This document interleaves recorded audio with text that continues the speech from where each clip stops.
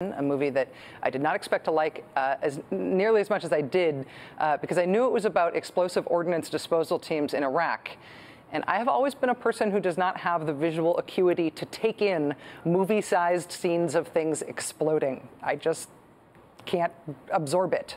Although the movie does do explosions very well, it's about a lot more than just things exploding, as evidenced by the fact that it's up for 9 Academy Awards this year, including Best Picture, Best Director, Best Original Screenplay, Best Actor, and more. Joining us now is the director of The Hurt Locker, Kathryn Bigelow, and the movie's screenwriter, Mark Bull, who's also a producer on the film. Congratulations to both of you on the success of the film thus far. Thanks very much for being here. Thank you. Thank you. Thank you for having us. Thank you. Kathryn, was that a real bomb suit that you guys were using in that shoot? Yes, it was. It weighs about 100 pounds. It's made of Kevlar and ceramic plate. And I imagine since you were shooting in Jordan in the summer, it must have been wicked hot. It was very punishing for Jeremy Renner, who had to wear it day in, day out. And the fan worked in the helmet, but somewhat intermittently. He loved it, though. He loved it. Mark, one of the reasons I wanted to show that clip that we just showed is because it demonstrates not just the stress, but the sort of incredible expertise of these technicians. I mean, I sort of wanted them teaching physics as well as how to diffuse stuff. I know that you embedded with these guys in Iraq in 2004. How have these bomb techs that you know responded to the film? Well, I'm glad you did play that clip. I mean, apart from the fact that it opens the movie, to me, it's in some ways really an iconic moment for the war. It's this confrontation between soldiers and bombs, which is really, quite frankly, what a lot of the occupation boils down to, the insanity of trying to run around the streets of Baghdad finding every IED. And so the experience led to the film, and then we've had a lot of really interesting reaction from civilians and also from people who've seen the movie in the military.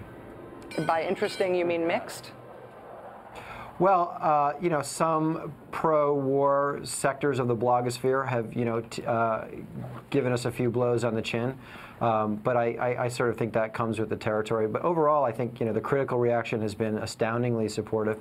And most people that see the film seem to enjoy it. And, hopefully it's a tense and exciting movie that also gives you a taste of the craziness over there.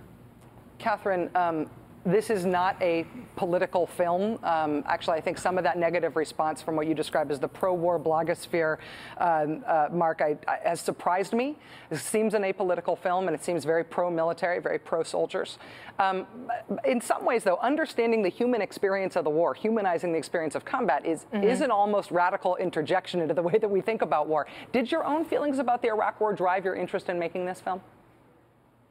Absolutely. I mean, I was definitely not a champion of that operation, and I felt the kind of futility of the conflict when I was over there and working on it, and felt that kind of came up close and personal when we were there every single day, and realizing the cunningness of the methodology of the particular insurgents that we were working, we were portraying. So, I think that I think it's a pretty difficult situation over there. Yeah. Yeah, I mean, I think it was actually a personal movie for everybody that worked on it. I mean, it was a hard movie to get made, and nobody really did it for the money. Because we didn't have any money, and no studio wanted to finance it. So, and then there's this kind of unspoken, not really discussed on set, but a sense of responsibility that you have when you're doing something about an ongoing conflict, and being cognizant of the fact that people are dying as you're shooting the film, and that you're not, even though you're not portraying, real life characters, there is a very grave situation going on that continues to this day, obviously. Kathryn, on the filmmaking, directing side of this, I mean it about finding it hard to visually absorb action and explosions in the way that movies typically show them now. But in The Hurt Locker, I felt like every time something blew up, I knew where that thing was and how big the explosion was and what the likely effect of that explosion was going to be onto these humans that I was paying attention to. How do you do that in an action movie so you don't just have the special effects feeling? Well, geography is really, really critical, and especially on something like this where bomb disarmament protocol is about 300-meter containment.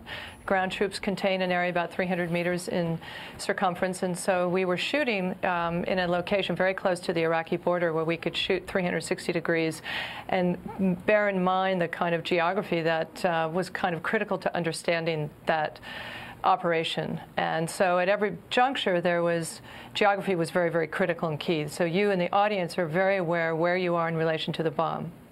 So I think that's part of what makes it humanizing, even as it is a lot of action. The movie Transformers this year got what Roger Ebert recently described as lavish aid from the U.S. military in making that movie. Help from the Army and the Navy and the Air Force and the Marines.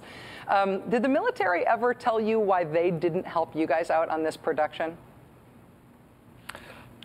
We had creative differences in terms of the... I think we wanted to make, first of all, a film and not a big special effects driven. You can't make a movie like Transformers without military assistance because the whole movie is a hardware film. But we had some creative differences in terms of how we wanted to go about portraying soldiers, and there were certain things that they felt. You mentioned you're surprised that some people might find the film anti-war, and they certainly did not. They certainly had that point of view. And while I think the film is respectful, you have soldiers that are killing insurgents on the street. You have sort of no good deed goes unpunished in the movie. The one soldier that's a doctor that's trying to help another soldier deal with PTSD gets blown up before your very eyes. And, you see that the combat gives, the stress of combat really bears down on these guys who are decent people, but really in an impossible situation. And so I think there was just a lot of different factors that didn't make it a good choice for them or for us. Academy Award nominees Mark Boal, screenwriter, and Kathryn Bigelow, the director of The Hurt Locker. Thanks to you both for coming on the show, and good luck to you both at the Oscars. I really appreciate your time. Thank you. Thank you, Rachel.